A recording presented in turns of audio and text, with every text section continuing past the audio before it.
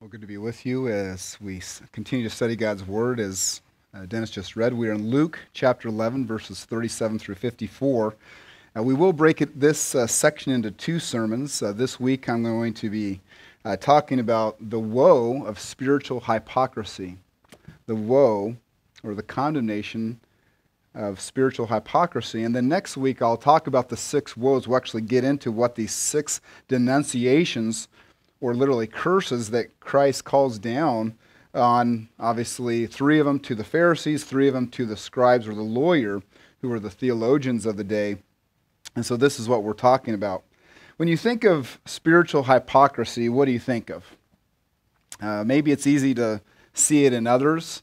Maybe you think of someone who is a spiritual leader, and then they were indicted of a crime, or they left the ministry in disgrace. Certainly we could see that. Don't have to look too far. Every single week in a headline, there might be a pastor or a priest who's fallen into sexual sin or been divorced or is indicted on corruption charges. And that's the worst of, or maybe what we think of. When I think of spiritual hypocrisy, sometimes or most times I think I should think of myself. It's easy to kind of look at it in others, but the whole point of hypocrisy is that we assume and we see everything that's wrong in everybody else, and we forget to really examine ourselves and saying, whoa, where am I a spiritual hypocrite?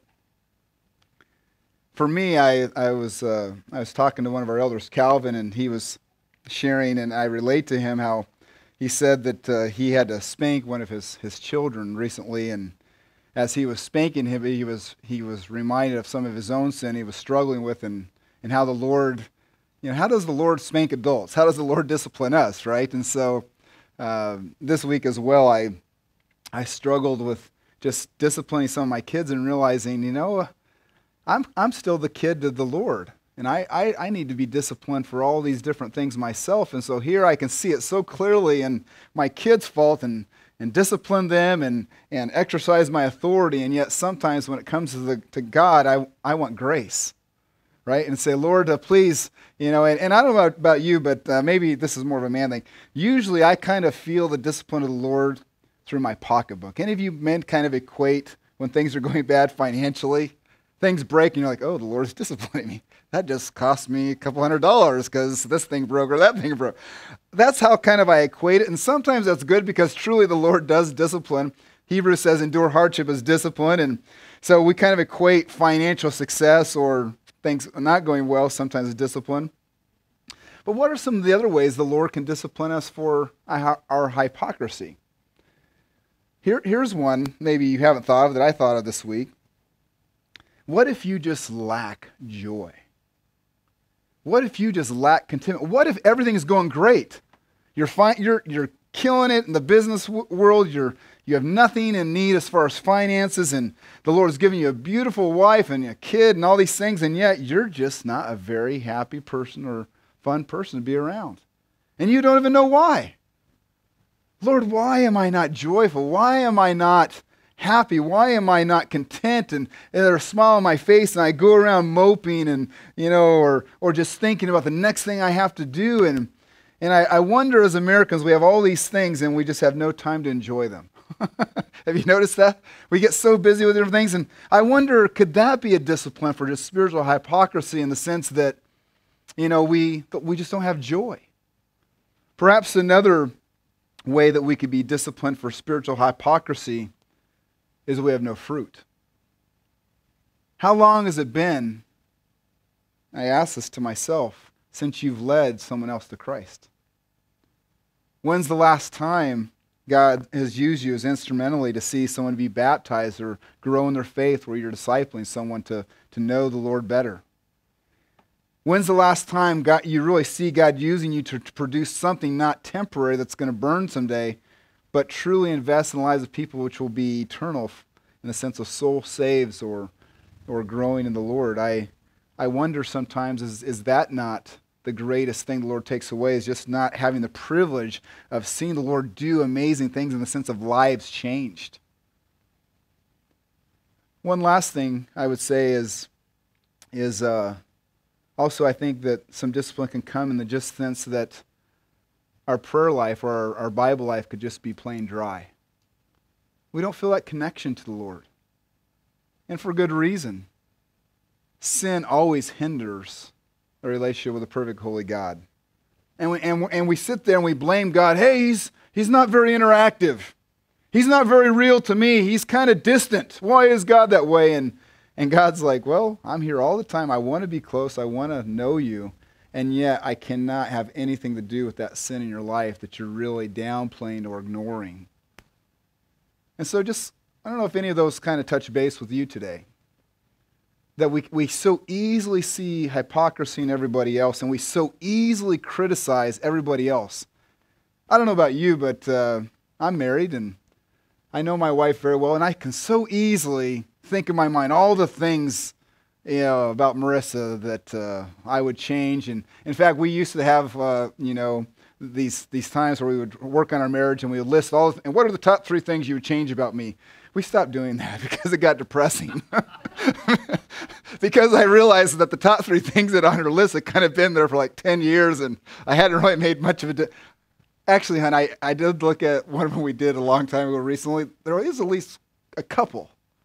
But I'm sorry. It's a public apology sermon here today. But in that sense that I so easily can see her, and yet when I look in the mirror, I forget what are all the ways that I'm just cruddy hypocritical myself. Or how about just that thought? Now, I know none of you just have a tendency to criticize our church or find all the things you don't like about your pastor or the church. But sometimes I'll just find just a critical thought coming up toward the person in this church. And I'll think, where did that come from? That person is dear to me, or that person, I'm assuming the worst about them. And it truly just comes. And I thought, what if one of the disciplines is just being given a plain old critical spirit? Where I just realize, I'm not thankful for my kids. Or, we were... for this week, we realized we're going back to school and the family's so busy and different things, but the few times that all 7 of us were at the table, I just tried to say, Lord, thank you for this moment right now. Because I realized, I may not have all 5 of my kids as my kids at my table for long with Bethany moving away. And I thought, Lord, help me not to miss the moment or not be so busy with this or that I lose the big picture. And so I guess when I think of hypocrisy, it's basically when I tell somebody to do something that I myself am not doing very well or I'm not willing to do. And I want to ask you parents, how are you doing in that area with your kids? Are you disciplining them or telling them to do things that you're not willing to do yourself or not doing yourself? I think all of us, when we study this past, can realize the Pharisee is in me. Pharisee is in me, alive and well. I can so see everything wrong with everybody else, and yet, when it comes to myself, I give myself a pass so easily. So that's what I want to talk to you today about. Let's look at our passage here, as Dennis already read it. And if you're new with us, we're going through Matthew, Mark, Luke, and John. I'm calling it the Chronological Life of Christ series, so that we can know chronologically, sequentially, all the events in Christ's life. We're 4 or 5 years in the series, and we're about almost 2/3 of the way done. We have arrived, we've covered his pre-existence, his childhood, his early Judean ministry, and of course the bulk of the scriptures, the Gospels, covered his Galilean ministry. But we just covered his late Judean ministry in the book of John, and now Luke pretty exclusively covers his Perean ministry. So we've been kind of hovering over Luke 10 through 19, and we're in chapter 11, so we'll be here a little bit before we get to the Passion Week and ultimately the resurrection. I found this slide this week to kind of remind us of Christ's life, is that many are aware of his birth. They're recorded in Matthew and also Luke. But we see that the opening events, they're about 4 months. And then his early ministry in Judea, where he performed the first miracle in Cana and obviously cleansed the temple the first time, where he was really much in obscurity. He was kind of not necessarily well known, but then has this public, after the baptism, moves his ministry to Galilee and does all these miracles where he can't even find time to eat. He is just obviously amazingly popular, where it gets the ire of the Pharisees and Sadducees. And so that really was about a whole year, at least a year, maybe even longer, where he is in Galilee. We call that the second year of his ministry.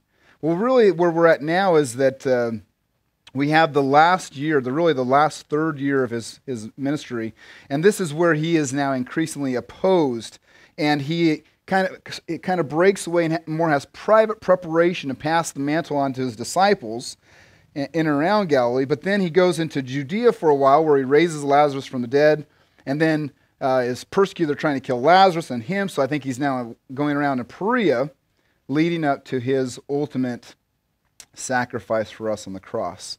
So today we're going to cover the lunch. Now, I don't want you to think about lunch, but this, our story today is Jesus having lunch with people trying to kill him.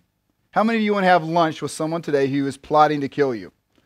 That is the situation that Jesus is in. He goes and has lunch with people plotting to kill him. And of course, it's interesting to know, I'd like to know all that maybe was planned to happen at the lunch.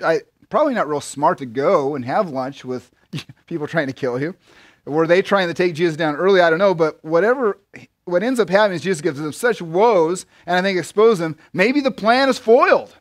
I don't know. That's a little bit speculation there. But we're going to look at the 6 woes next week. And you can see here, warning, warning, warning, warning. We're just going to go into more warnings there in Luke 12. So a little bit about some warnings. If you kind of look at these maps, you can see where Perea is. And I don't know if you can see this well here on the left-hand side. Try not to get the hum here. But Perea, why did Jesus go to Perea? I think one scholar ahead. This map actually shows that Herod Antipas, was ruling over Galilee and Perea, and obviously as the Roman Pilate was ruling over Judea, which the Jews kind of had a religious experience. But I think he went to Perea because the Jews who were trying to kill him did not have any political power in this area. So it was a way to, I think, have a freedom and to get away, obviously, because Christ had to die at the exact time on the 14th of Nisan, at Passover, at twilight, and this was just part of God's, obviously, sovereignty, knowing the situation in delaying that time to the exact right moment. All right, so let's look at our text. Look at Let's get the right book here. Luke 11:37. Luke 11:37. Our first verse says this: Now when he had spoken, a Pharisee asked him to have lunch with him, and he went in and reclined at the table. So this is a lunch with his enemy, a lunch. Now, were all Pharisees necessarily trying to kill him? And the answer is no. Who's one Pharisee we know who was obviously at least neutral, but even probably more pro-Jesus? At least one Pharisee. Nicodemus, right? And probably even Joseph of Arimathea. We know that not everyone was invited to the secret trials that were held at the high priest's house, because there were a sect. So perhaps it's true there were some Pharisees who truly just invited them to lunch. But certainly there were some in the midst there that were part of this plot to kill Jesus. So a Pharisee asked him to have lunch with him. And it says he went in and reclined at the table. Now I want to remind you how the ancient Jews reclined at the table. We see here that literally it was a very small table, only a foot or so off the ground. And they would always recline like in a couch-like position with their feet away from the table, because obviously the feet were seen as unclean, and obviously then they were to then have a wash their hands and come and have a purity in this table. And of course this is going to become an issue here later on. It's interesting that the Jews, from a little bit of research, had 2 major meals a day. One of the reasons I wonder if Americans are struggling with being overweight is we have 3. I guess some in Europe have 4, but the Jews literally had 2 major meals of the day. And where we get this word in the Greek, literally means to break fast. You break the fast from going all night, and they would go and wake up and work a little bit, and then they would have this time period. It was usually a brunch, probably in about between the 10 to 12 o'clock area, and it was their first meal of the day after they'd worked a little bit. Now, it's kind of interesting because just how I operate, I can usually wake up. I usually don't feel real hungry for breakfast. And I know eating a good breakfast is important, all right? Obviously, those in school do better if they eat breakfast. Please, feed all your kids this year with a good breakfast. But if you go work a little bit, then you come and you really get that hunger where it was one of their more larger meals of the day, because it not only fueled them from the work they did early in the morning, but it fueled them the rest of the afternoon until they would come and have their evening meal at sundown, and then they would be done for the day as far as working. So a little bit on the history there as far as the first meal of the day, or these two meals. And this word reclining is they would literally fall back and kind of truly be able to relax and just take it easy. So this was the context, this invitation to lunch that turned out to be an indictment. It truly did turn out to be a showdown. Now, I do have one other picture here, because this obviously is similar. This same word is used at the Last Supper, where he's reclining with his 12 disciples. Also in John 12, Jesus had a supper there, and supper is obviously the dinner, the evening meal, where he reclined with Lazarus at the table. So this was kind of a picture to see what this was like. And of course, John, the Apostle John, in John 13, when he was asking, hey, who's going to betray you? He was the one literally seated next to Christ, and when it says he leaned up on his bosom, he's just kind of, is in a space. Not like any of our kids who lean up against each other in the car and kind of fight over that. Hey, so-and-so's leaning on me, right? So stop it. All right, so this is the context here. Let's look at the next verse here, Luke 11:38. When the Pharisee saw it, he was surprised that he had not first ceremonially washed before the meal. Now here comes the legalism. Here comes the judgmental, how dare you attitude. And he was surprised that Jesus had not ceremonially washed. Now, this was not just a wash your hands for germs, as we would, typical Americans, right? Your mom would tell you, hey, go wash your hands before the meal. That was more than this. They had a process of ceremonial washings, and this was a judgment based on legalism. Sorry, I cut that off there a little bit. But it was based on externals, on traditions that had developed. A specific washing, of pouring out the hands a certain number of times to then be presented clean, to show how holy and distinct they were apart from everybody else. Interestingly enough, this word is the word baptizo. The word ceremony is not actually in the Greek text. It's just baptizo. It's translated as ceremonial washing, but literally it could be translated, hey, they were surprised that he had not first dipped or washed before the meal. And so we know this is the same word we use for baptism, all right? This is the Greek word. But to dip or to sink or to immerse, and this was obviously, why was that just such a astounding thing? Let me give you a definition of legalism. How many of you hear that word thrown around quite a bit, right? Oh, that's so-and-so. They're so legalistic. You ever heard that before? All right? When I think of legalism, I think of, okay, I'll be honest. I think of the churches where if you don't come with suit and tie and the three-piece suit, they look at you like, oh, you're not really a Christian. As if that suit makes you any more acceptable by God than if you would show up with jeans or shorts or anything else. Now, I'm not saying we shouldn't wear our best for the Lord, but I don't think that's what the Lord looks on. And so here's my definition of legalism. Legalism is going beyond what Scripture requires. Does the Scripture say you must wear a three-piece suit or whatever they attire in order to come to church? Does the Bible say that? No. That's a human tradition that's developed through time. So you'll see we're pretty lax here. Now, does that mean that we shouldn't do our best for the Lord? No, but it's up to your individual conscience. I personally don't prefer shorts in church. That's my preference. But I'd let you know my preference, but it's not a requirement. Right? So what's the difference between that and liberalism? So legalism is going beyond what Scripture says. It adds man-made requirements where the Scripture is silent, or where the Scripture gives freedom, or where the Scripture leaves it to conscience, or where the Scripture doesn't specifically forbid. But liberalism is obviously the opposite of that, and it takes away from Scripture or advocates freedom to things that the Scripture does expressly forbid. So, for example, in like homosexuality, the Bible does expressly forbid it, and the liberal side of Christianity is saying it's okay. They're completely wrong there. Legalism would be maybe, the three-piece suit stuff, or, not no good Christian could ever listen to rock music, or no good Christian could ever, have a TV or watch any movies or different things. So that's what I'm talking about. Here was a definition I found in a theological journal online. Legalism is called nomism. In Christian thought, is the act of putting the law of Moses above the gospel by establishing requirements for salvation beyond obedience, repentance, and faith in Jesus Christ, and reducing the broad, inclusive, and general precepts of the Bible to narrow and rigid moral codes. All right, so kind of get an idea. We're kind of a little upped up here on what legalism. This was what was going on. Okay?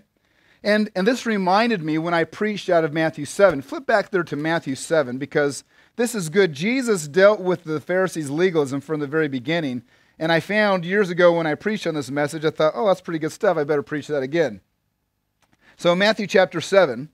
How many of you have heard the most the favorite verse of unbelievers, the only verse they know in the Bible?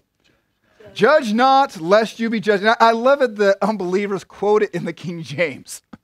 Right? So here they don't even talk that way, but they say, judge not lest you be. I'm like, when do they ever use the word lest? Right? So I don't know. It's funny. It's just passed down that way. And so remember when I preached on Matthew 7, I urge you to go back to this. Jesus is addressing legalism here, and I want us to be careful that we get the right balance of this at this church. Because I'll tell you this, one of the biggest and easy low blow punches towards this church I've heard is, if we stand on the Word of God, you know what the easiest smear is? Your church is what? Legalistic. All right? And judge not lest you be judged. And that's just the easy, it has no merit to, but it's just the easy smear campaign or the easy label to put on something that may or may not be true. And we need to know these definitions and be able to say, here's why we're not legalistic, but here is where and so I think it goes back. I want to take some time to review what I taught here back in Matthew 7. So first of all, Jesus is talking about the same hypocrisy, spiritual hypocrisy, where the Pharisees don't extend any grace or mercy to anybody else, and then they forget how desperately they need it themselves. And he says in Matthew 7:5, hypocrite, first cast out from your eye, this is my translation here, first you must cast out from your eye the stick which, in order so that you can see clearly the splinter, to cast out the splinter from the eye of the brother of you. All right? And then in Matthew 15 he says, and the Pharisees invalidated the word of God for the sake of their tradition. So notice legalism, they're adding to Scripture traditions, and in doing so, invalidating the word of God. And he says, you hypocrites, rightly does Isaiah prophesy about you. These people honor me with their lips, but their heart is far away from me. Legalistic people oftentimes advocate rules, and they leave out the heart. And so notice this. When people say, well, you're legalistic, I say, first of all, I'm not advocating any rule I can't show you in Scripture. What is it that I'm asking you to, or telling, or standing for, that if I can't point out in Scripture, yes, I am. But if I can show you, then it's not legalism. And no, my heart is for you. And he says, you honor me with your lips, but your hearts are far from me. But in vain do you worship me, because you teach as doctrine the precepts of men. You teach as God's word things that were man-made and only the precepts of men that God didn't actually say or do.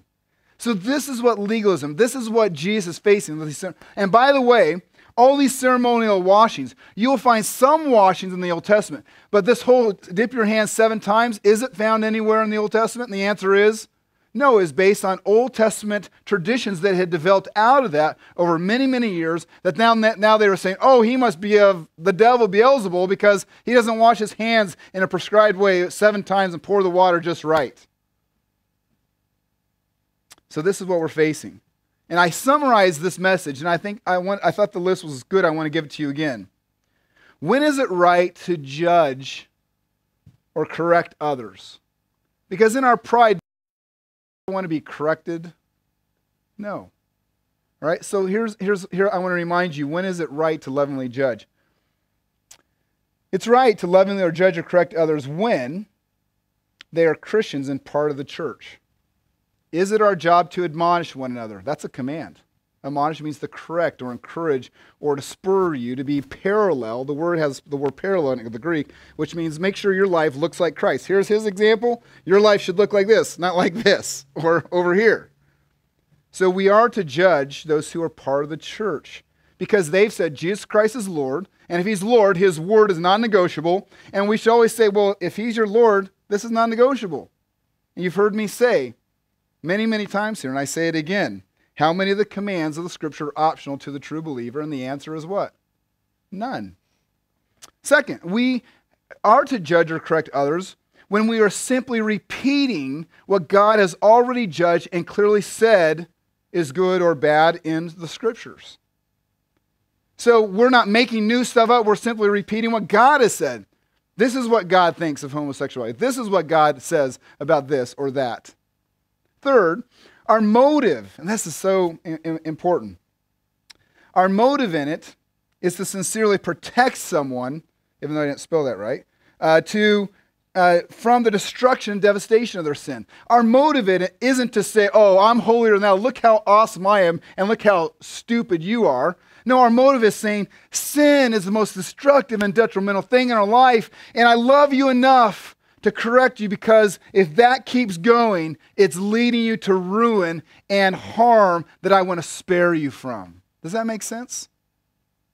Fourth, our motive is to sincerely love them and keep them from suffering the discipline of God. It says it's dreadful to fall in the hands of the living God and say, I don't want you to lose God's blessing on your life. I don't want you to lose your joy. I don't want you to lose the favor of God where it says if you put him first, he'll prosper you or make you successful in everything you do. I don't want you to lose that because to lose that is a terrible, terrible thing. Fifth is our motive is to sincerely restore them, where they enjoy God's blessing rather than his discipline. Because Hebrews 12 is clear. Does any discipline seem pleasant at the time? The answer is what? No, it's hard. But it says those who allow themselves to be trained by it later on reap a harvest and say, brother, I want you to reap a harvest. I want you to accomplish what God wants you to accomplish. I want you to be successful in God's eyes. I want you to hear, well done, thou good and faithful servant. I don't want you to hear, away from me, I never knew you. Sixth, and lastly, our motive is to righteously maintain the purity of the church and the glory and reputation of his name, because we say, if you claim to be a Christian, you're doing this, people will think that's what Christ supports, that what Christ, you say, the Lord is holy and pure, and we are his ambassadors, and we're his agents to represent Christ to the world. And if people see no difference in our lives, they say, if that's what Christianity or Christians are all about, no thank you. Well, we don't want to do anything that brings a disregard to the name of our Lord. His name is holy, his name is pure, and we're his representatives, and we need to take that seriously. Had a man call me, never met him, says he goes to a local church, I don't know which one. The first question he asked me is this: does your church do church discipline? And I thought, well, that's interesting. I said, yeah, for a small church, unfortunately, we've done it many, many times. As opposed to a church I used to attend, the pastor said, we've only done this 2 times in 20 years. And I was thinking, do we really think there's only been 2 unrepentant sins in 20 years among 1,000 Christians that needed to be corrected? Why? Because it's hard to love people enough to tell them what they need to hear instead of what they just want to hear. But we do it for the purity of the name. We do it because it's commanded in Matthew 18. And we do it because it's out of the right, it's the motive to restore. And as we say, it should be called church restoration, maybe not instead of church discipline, because instead of repudiation, we want restoration. So that's when it's right to judge. But let's look when it's wrong to be legalistic. It's wrong to judge others when, and if you look at the context of Matthew 7, this, I believe, is the context when it says. So, by the way, when the unbelievers know their one verse, have they ever read all of Matthew 7 or 6 or looked at the context? No, they just sugarcoat one verse, and then they are going to do to basically, their true motive is probably to excuse some of their own sin. But what is it? If we look at it, don't judge. Let me just read Matthew 7. Do not judge so that you will not be judged. For in the way you judge, you will be judged. by your standard of measure. So be very careful that you don't ever judge others on externals or preference issues where you don't want people to do the same measure to you. Well, Chad, we don't like your shoes. Or it's true that Dad let me borrow a shirt this week, and I wore it to church, and he said, hey, that's my shirt. I said, yes, it is. It's the only shirt that I had on here today. Okay.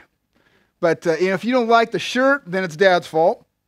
All right? Or you don't like, at first when we bought the chairs, they were purple, and we said, those are purple. But they kind of grow on you after a while. Who cares what and yeah, we've got some VBS left over, I guess you call them animal tracks there on the floor we couldn't get the adhesive out of. But that irritates me personally, but it doesn't hinder my worship. And I wouldn't take it back because the kids are more important than whatever my little thoughts are at the times. Right? So it says, the measure that will be just you, for why do you look at the speck and not notice the log in your own eye? When we have sin in our own eyes, can we see clearly what's going on? I want to remind you, all the judgment that God does in Scripture that we repeat is because does the Lord have pure eyes to see everything the way it is? And the verse that scares me the most, it says, he will judge and expose the secrets of men's hearts. That scares me. Because one with pure and perfect eyes knows every bit of my failures and my hypocrisies. And guys, I would just say, if you ever even want any pastor, no, they are all hypocrites on some level. Now, does that mean, but here's where a qualified man is. A true qualified man doesn't excuse them. He's working on them. And guys, you know that I've asked, and I say it again, pray for me in my big three, because I have nothing to hide. I struggle with anger, lust, and self-discipline, right? To be organized and pray for those for me, because that's just where I'm personally weak. And I am a hypocrite sometimes in those areas. But man, guys, I need your help to make sure I follow through in repenting and prove my repentance by my deeds, that I'm at least progressing and making some improvement in those areas. All right, we continue on where he says, first take the log out of your own eye, then you'll be able to see clearly the speck in your brother's eyes. Do not give what is holy to dogs or throw your pearls before swine. And it so goes on there. Let me go on to say next, so if we're pridefully judging, it's wrong to judge when we're pridefully judging from our own opinions, preference, or ideas not directly given in Scripture. We are legalistic when we judge on things the Lord has not given the believer freedom to. So basically, if the Bible's silent about an issue, all right, so I would say this. So here's the hard thing. We could come and say, well, it's wrong for any Christian to ever watch a rated R movie. The Bible doesn't say that, but do most rated R movies take the name of the Lord in vain? And does the Scripture prohibit taking the name of the Lord in vain? So for me, we have to be careful in those kind of areas, because I had one, Jason Pratt, many of you know, he helped start the church. He said, if I ever hear any taking the Lord's name in vain in a movie, I immediately shut it off. I respect that.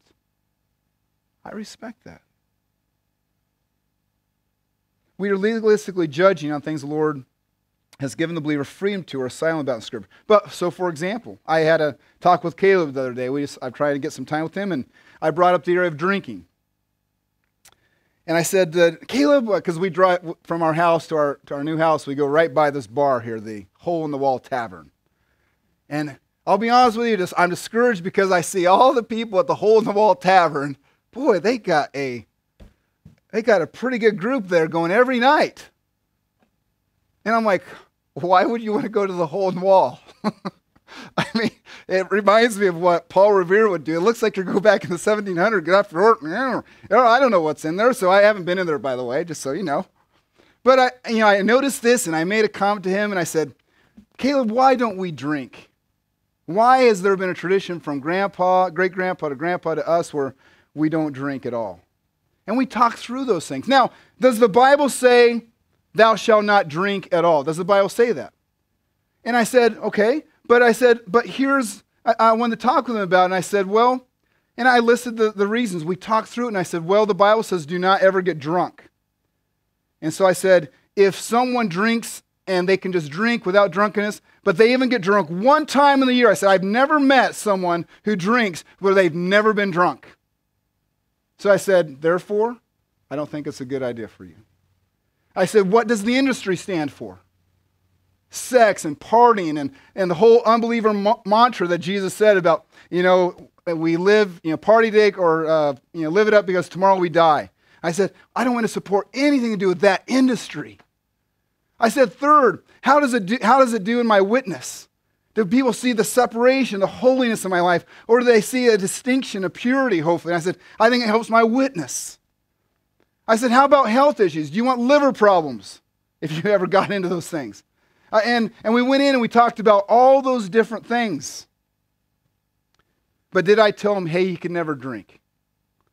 No, I gave him the reason. I said, here are the things you have to do, because here's what it does say. And this is the biggest one. It does say in Romans 13, do nothing to cause someone else to stumble. And I said, even if you never sinned with it, and you were having a drink with some buddies from church, and one guy was a recovering alcoholic, and your drink of liberty caused him to go back into his sin, you are in sin at that point. Do nothing to cause someone to stumble. And it says instead of being controlled by wine, we should be controlled by the Spirit. So here's an example where we would say there's liberty to drink, but there's also reasons in Scriptures not to. That's hopefully how you would handle that. Where we see there's some tough issues in there like that. And lastly, I said, how many of the calls of the police involve alcohol? Local law enforcement said 90% of the violence, rape, and all the ills of our society are connected to this. Why would I want to have anything to do with that? So, you see, we got to be careful with this balance. Number 3, if we are vengefully judging others in order to embarrass them, spite them, or bring them harm rather than good, if it's to slander them or give them a bad reputation, that's certainly wrong. If it's to elevate ourselves, make ourselves look good at the cost of others, it's wrong. If we senselessly judge them and bring them down in others' eyes to elevate or justify ourselves, essentially. If we are argumentatively making judgments about things just to get a rise out of people. How many of you love to play the devil's advocate a little bit and you're just kind of an argumentative person? All right? I can fall into that. I got to be careful of that. It's not just so I win an argument or I'm right or I'm smarter than you. No. Lastly, we are ignorant or blind in making judgments we have not fully researched or checked out directly from Scripture.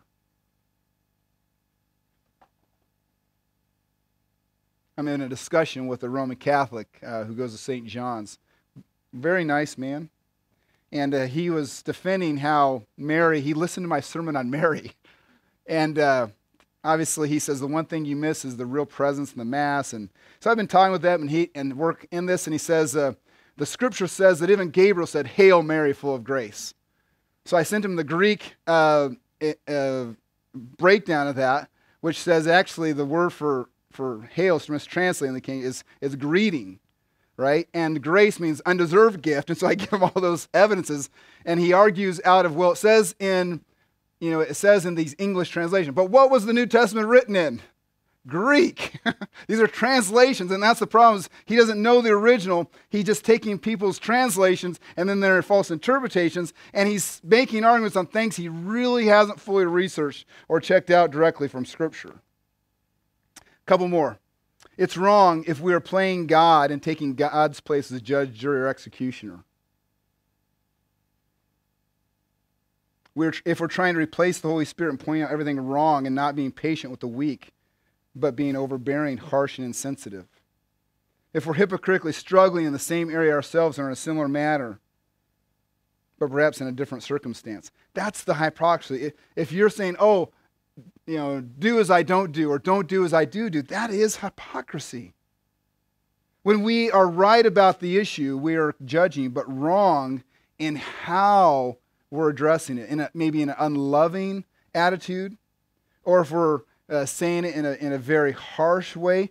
Obviously, it says with unbelievers, do so with gentleness and respect. Or it says, and lastly, when we are not remembering to be merciful or considering that God will judge us in the manner we judge others. That's why it says, speak the truth. How? In love. I have to be reminded of this, guys. And the biggest thing I want to say to you is when we see the hypocrisy in others, remember to check it out in yourself first. Right? Remember to check it out in yourself first. It's easy to find it in everybody else. And it's like, well, have I inspected to see if that same root of bitterness or sin is in my heart first itself? Can I give you a little clue, parents, on how you can kind of get a little... Whatever you see in your kids is probably in you, because they learned it from you.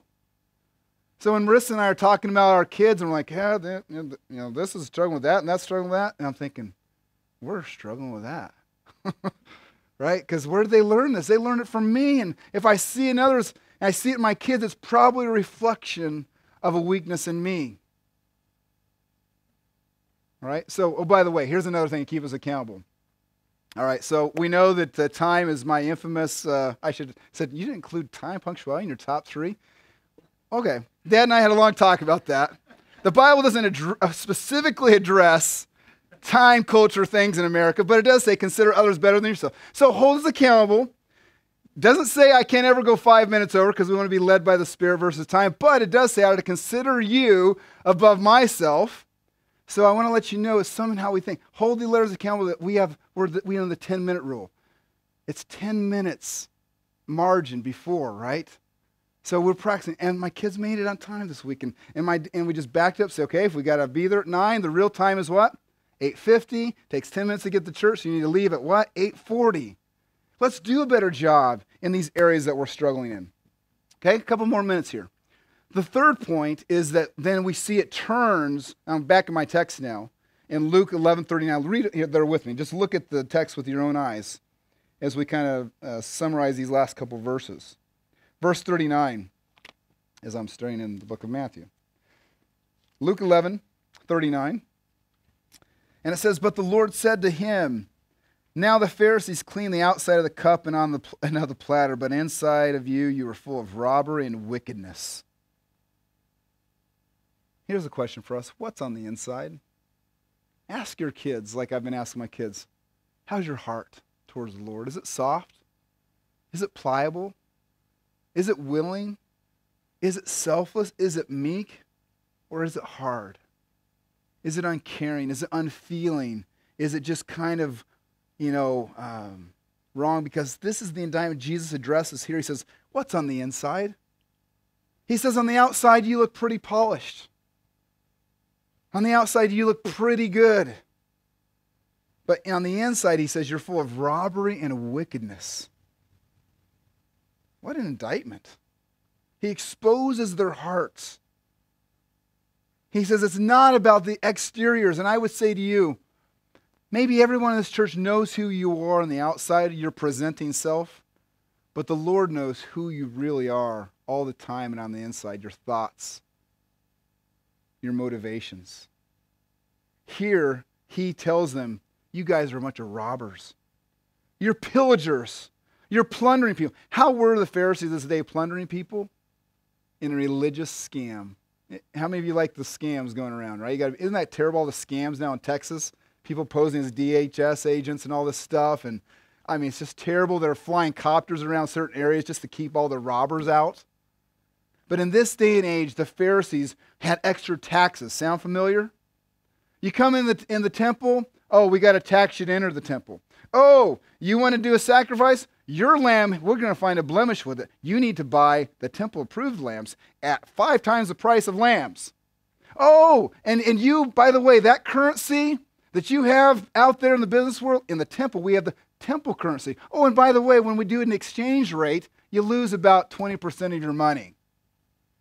This was the scam. They were robbing the very poorest of the poor in order to be rich themselves. And I would say to us all, always look and say, your pocketbook shows your heart, my friends. Can I tell you, if you really want to also know if you're being hypocritical? Not only ask your children or observe your children, see what sins they're struggling with. Look at your finances and your checkbook, and I will show you what truly is important to you. Is it the church? Is it missions? Is it others' benevolence? Or is it you?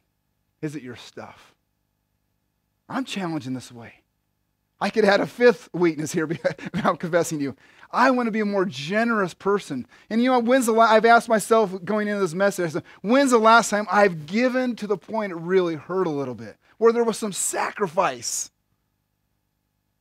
Or are we just into being comfortable Christians? And as long as no one takes away my stuff, I want to ask you, if God asked you to give it all up, you lost your house, you lost your job, you lost all your physical possessions, would you do it for Christ? I believe there's coming a time in this nation where the Lord may ask you to do it. And I would say, in your giving, get ready for those kind of situations now by being generous. Because guess what, guys? You're taking none of it with you. None of it. All of it's going to go down except for what you invest in the souls of people. And are we pillaging or plundering, keeping things ourselves like, oh, this is mine? Acts 2 says they shared everything in common. Can we say that? Everything that's in my house, everything that is supposedly mine is yours, and vice versa? I oftentimes wondered, what if instead of having all of us have our individual toys, what if we shared all of our toys? We would have a lot of toys.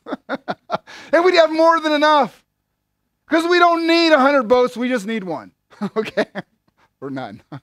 We don't need all. And I'm just saying, what if we just thought about it a little differently? Finally, wickedness. Jesus says it's just plain wicked. It's just plain wicked. Poneria. It even sounds wicked, doesn't it? That's poneros. That's horrible. That's evil. It's iniquity.